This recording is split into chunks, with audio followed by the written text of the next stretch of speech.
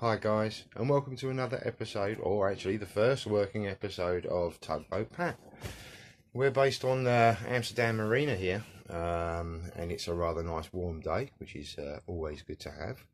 We are looking at some of the corrosion that we've got on the boat itself today. I'm hoping that we can go through some of that and explain what we're actually going to be doing. We won't be doing it right away at the moment, we're just getting ready.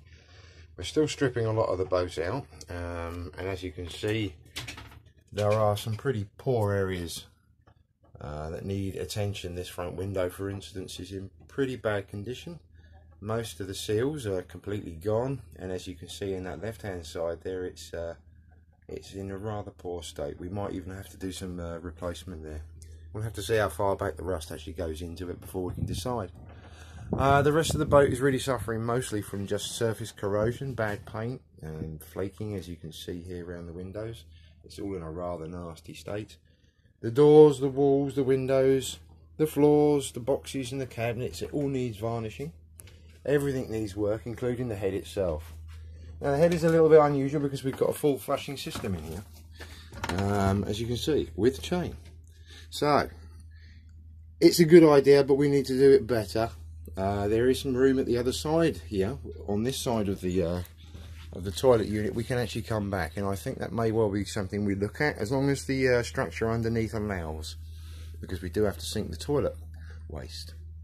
So in the next few days we'll be doing more videos on this type of thing, and we'll be coming back to whether or not it's work that I can complete myself, or maybe I need to find some help or even some advice off of you guys as to how to progress.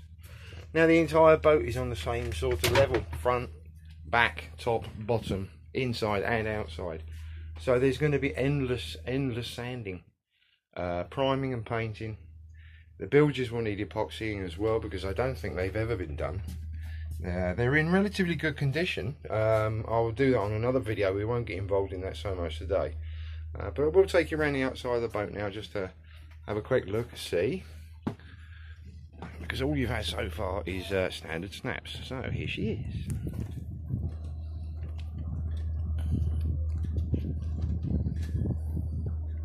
So as you can see, the rust isn't contained to the inside of the boat.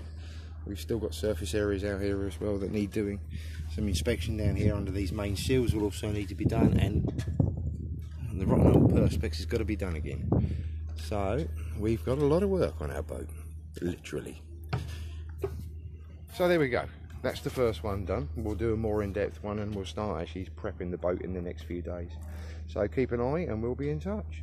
We'll see you again soon. Thanks for watching. Bye.